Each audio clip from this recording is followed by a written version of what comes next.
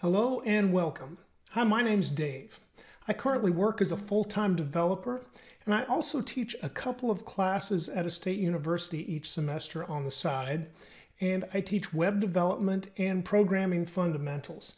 And we're going to talk about how you can learn programming as an absolute beginner.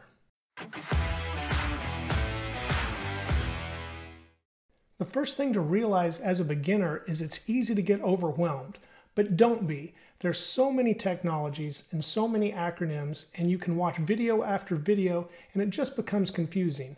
But ignore all of that. Just focus on the basics. We want to build a foundation in the fundamentals, and that will lead to everything else. The second thing to realize as a beginner is that you can start for free. There should be no cost involved to get started programming. All you really need is a computer and a browser. You do not have to buy a fancy computer either. You can just go to the local library if you don't have a computer. You don't need a high-end computer. A Chromebook will work. Anything to get you started that just has a simple browser where you can access some resources and you're good to go. And there is no need to worry about what type of computer you have access to. There is no specific operating system, also known as OS, that is required. It could be Windows, Mac, Linux, a Chromebook. All you need is a computer with access to a browser. And there is no specific browser. It could be Chrome from Google. It could be Firefox. It could be Safari from iOS. It makes no difference, just a computer and a browser. I need to bring up a question that I'm asked often, and that is, am I too old to start learning to program, or am I too young to start learning to program? The answer is no. You're not too young. You're not too old. The age doesn't matter, and there is no prior experience required. You can start with knowing nothing, and you can start at any age. All you really need is the desire to learn. With that, let me address someone that is older that may want to learn to program. We tend to talk ourselves out of things and say, I'm too old to learn this. I don't know. And what really happens is we're creatures of habit. We just don't feel like learning something. But you can get motivated and you can learn new things. And that's what it takes. A quick story. My father was one of the smartest people I've ever known, but I had to program his VCR. It's not that he couldn't do it. He didn't want to learn how. If you want to learn to program, you have to have the desire within you to motivate yourself to go ahead and begin to learn something new. In addition to the desire to learn, as a programmer, you need to be able to focus for long periods of time. And really, it is best to go without interruptions. As a programmer, we sit at a desk and we focus and chain together complex thought patterns and possibly architectures of applications we're designing, and constant interruptions like looking at our phone, having the doorbell ring, anything like that can take us out of the zone, and it takes a little bit to get back into that zone. You really need to develop the ability to focus deeply on what you're working on. Now that we've talked about what you do and don't need to get started learning programming, let's talk about where to start, which is also a frequently asked question. Often developers start learning HTML, CSS, and JavaScript.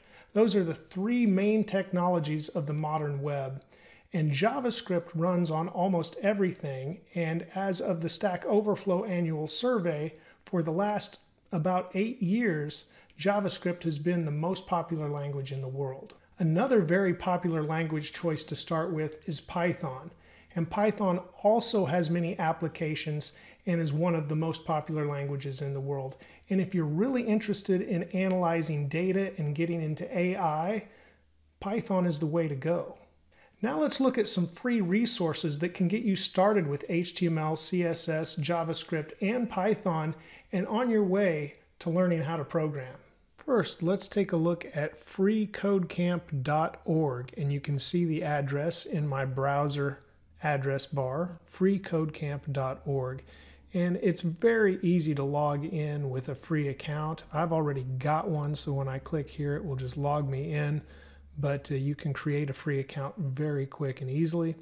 And let's look at this. The first two areas of their curriculum, responsive web design certification, 300 hours of practice time approximately for a beginner.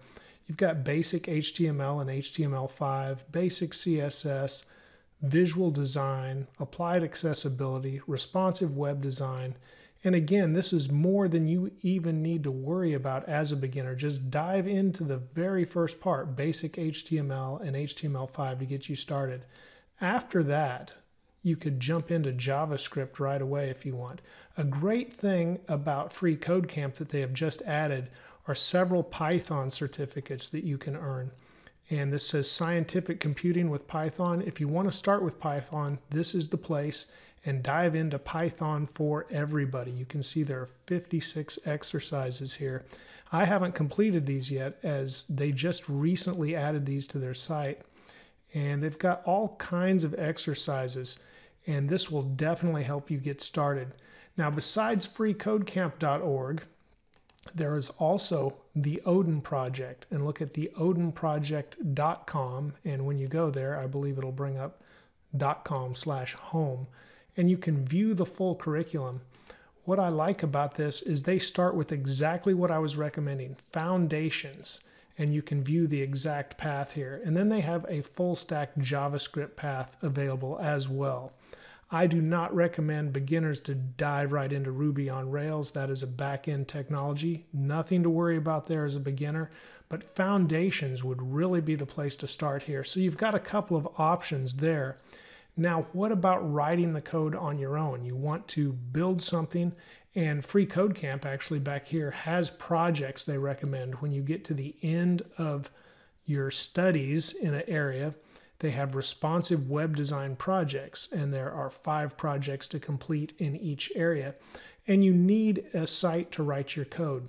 There's a couple of free sites I recommend. Let's go to codepen.io, and you can see this is the best place to build, test, and discover front-end code. That may be debatable, but it is a very good place to start. And so let's start coding here at codepen.io, and you can see what I mean. When the page comes up, you have a frame for HTML, a frame for CSS, and a frame for JavaScript. One of the very first things you'll learn when you begin programming is how to write a basic hello world that'll just get your feet wet with the code. So let's go ahead and do that. I'll write some HTML first. I'm using an H1 element, and I'll put hello world with an exclamation mark. And I finished that H1 tag, and you can see I've got hello world on my output already. Now we can modify how this looks with CSS. And so I'm going to select the body of the page, and I'm going to change the background color to yellow. And then I'm going to set the height of the page to 100% of the viewport height. I could have just said 100%, but I've got 100 viewport height. And now I'm going to align the hello world in the center. I'll do that by setting the display to flex, and then I'll set justify content to center, and then I'll align items center. And you can see CodePen is keeping up and updating the code, and now our hello world is in the center of our yellow page. And now I can even write JavaScript here. So I'm going to select that with document, query selector. I'll select that H1 element, and I'm going to change the text content to hello Dave. Oh, did we get the exclamation mark? There it is, and CodePen has updated, and we just went through HTML, CSS, and JavaScript for free on codepen.io. Now let's say I want to write Python. There is a great site for that, and it's called repl.it. Yes, let's go ahead and leave this page. And I'm in the Chrome browser, by the way. And when we get here, now it logged me in. Once again, you can easily create a free account. Just click Languages in the left-hand column. And after you've clicked Languages in the left-hand column, we can search for a language. And I'll search for Python. And Python comes up right here at the top when I search for that. I'll click that, and you can see I've got Python. It gives me a project name. and it says create new REPL. That's what they call your little programs on their site. So I'll click create REPL. And very shortly I will have a window to create a Python program in. And we are ready to write Python in Python 3.8.2 right here on REPL. So we also have access to CodePython for free on the web. And I'll once again do a simple hello world. Print with quotes and hello world. You can tell Python is a very friendly language. As soon as I finish typing that command, I'm going to click run. And we have hello world from Python. Once again, free access to writing different types of code in the browser. And we went to codepen.io and then we went to repl.it. This video has been just about learning to program as an absolute beginner, but I'll be sharing more videos on topics like being a self-taught developer versus getting a computer science degree or a degree in a related field, and possibly about what to learn next, which is a frequently asked question.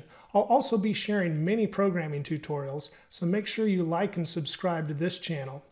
Now, besides having the desire to learn, the main thing you need to remember right now is to just get started. That's what holds most people back, but that's what you need to do right now. Just get started. I'll see you next time.